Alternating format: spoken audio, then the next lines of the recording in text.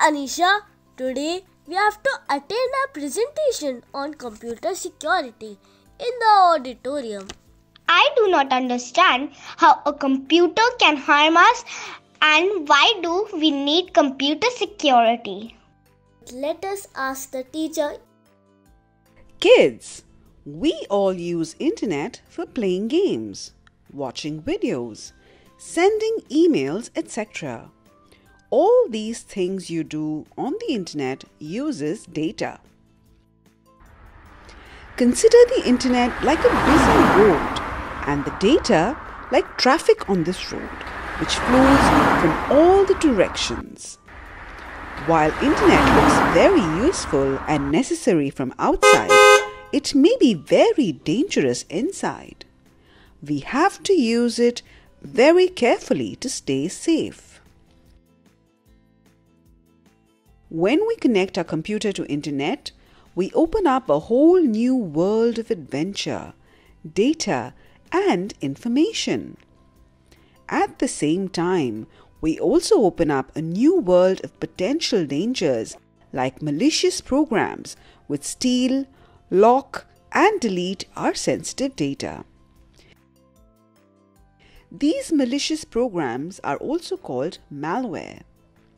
In this video, we will learn about malware and how to prevent computer from them.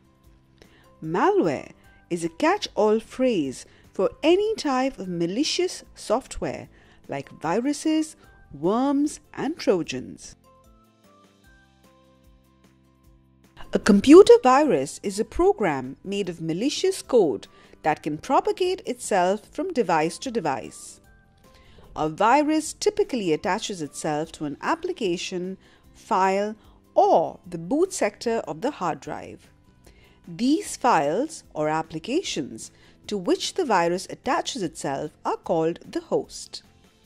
Once the virus attaches itself to the host becomes infected. When the infected application or file runs in the computer, the virus activates and executes in the system.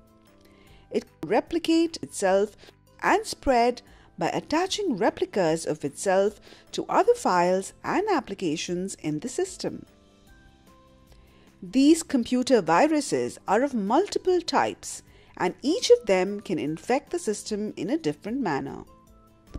For example, boot sector virus is a type of virus that infects the boot sector of the system, executing every time system is booted and before the operating system is loaded. A source code virus looks for source code and modifies it to include virus and to help spread it. A computer virus has an adverse effect on the system, but it can be prevented by discovering common signs of performance lost. Let us see some signs which helps to identify computer viruses. The first thing which comes to notice in case of virus attack is the speed of the system. In case a virus is completely executed into the system, the time taken to open applications may become longer and the entire system processing may start working slowly. Another sign of a computer virus is the too many pop-up windows appearing on the computer screen.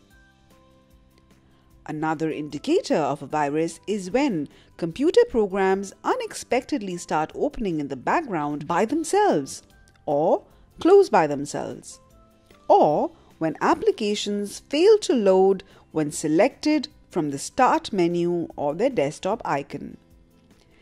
System crashes and the entire device unexpectedly closing down is another indicator of a virus. A computer virus is spread mostly unknowingly by sharing infected files or sending emails with viruses as attachments in the emails, games, utility programs, etc. Another source of viruses can be downloads from compromised application stores and infected code repositories. A virus cannot spread on its own. It requires a human to execute its code. The viruses are triggered only when the user opens the infected file or application, which means the virus may exist on the computer, but it cannot infect the computer unless we run or open the infected program. In the next video, we will learn about malwares like worms and trojans. We will also see how to protect our computer from viruses, worms, and trojans. For more such interesting videos, please subscribe to our channel Headstart Learning.